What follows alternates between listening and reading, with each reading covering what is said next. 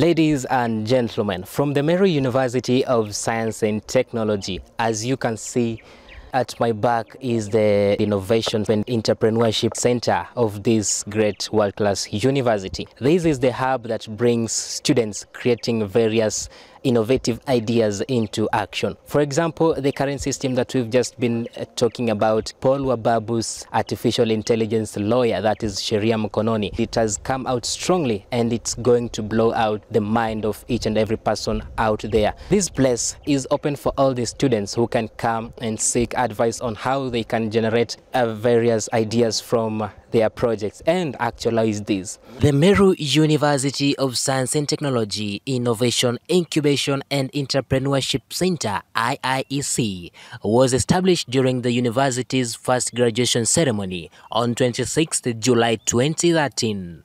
The center was envisioned to nurture the creation and development of industrial-based knowledge through innovation, incubation, acceleration, and commercialization of innovative ideas. Today, I was able to meet the Director of Research, Development and Extension, RDE, Dr. Amos Omamo, and this is all he had to say. Thank you very much. My name is Dr. Amos Omamo. I'm currently the Director, Research, Innovation, Commercialization and Extension at the Meru University of Science and Technology. And basically, my job is to oversee the directorate, which actually aligns with how the university right now has chosen to move. We are actually doing our core mandate, which is teaching. But before we teach, we research. And whatever we get from research, we protect, meaning that if we get innovations, and after protection, we try to get money out of it, which is what we call commercialization. Our duties are guided by social responsibility because we answer to the community. And that is why the last E, which is extensions. Extension is how what we are researching on or innovating is impacting on the community at large. We want to first thank our Chancellor, Dr. James Mwangi, who actually gave a donation to the university to build this innovation center because he believes in creativity. And the center, as it were, has been set up for staff, students, and the community at large to encourage creative thinking, meaning we must come up with innovative solutions to answer to the problems that are actually in the community currently. And therefore, we really encourage the students to take the cue, and we always advise the students to look out of their normal classes to come and try out their creative ideas here. So basically, the center is set up in such a way that it can help the students to get an environment where they can creatively think, come up with solutions that can help out in the community where we are initially and also globally. We are looking at the bigger picture, which is the SDGs.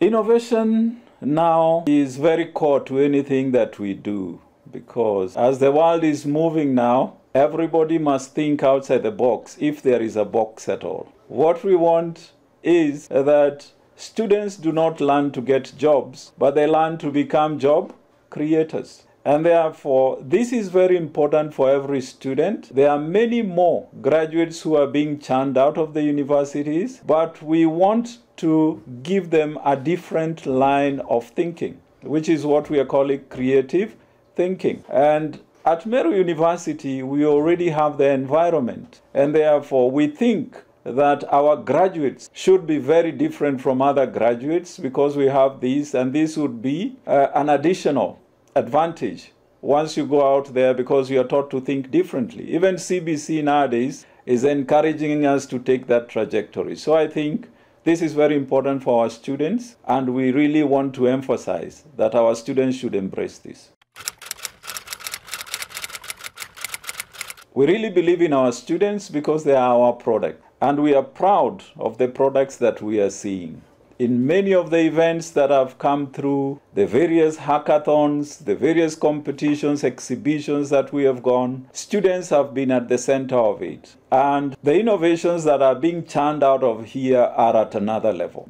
We believe that, just to mention a few of them, the other day, our students won the hackathon, the Equity Hackathon, where we were competing with Nairobi University and the others, and some of our students were taken on board because of the level of thinking that comes from here. Right now, you've had our student who has done an app that actually uses the open AI for legal problems. This is just but a few that we are telling you that the innovations that come here, the world should watch out.